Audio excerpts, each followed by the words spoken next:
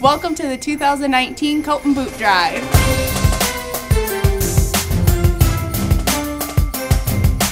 We're here today to kick off the 2019 Coat and Boot Drive, sponsored by Charles Boyk Law Offices, Taylor Automotive Family, and the Salvation Army. We're really excited. All of us are partnering together just to try to give something back to the community of Lima.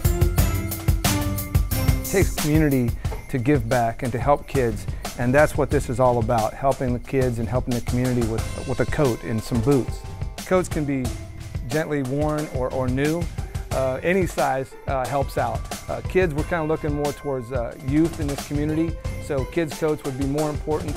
And of course, boots are part of this program, so if you've got some extra boots laying around, bring those in as well.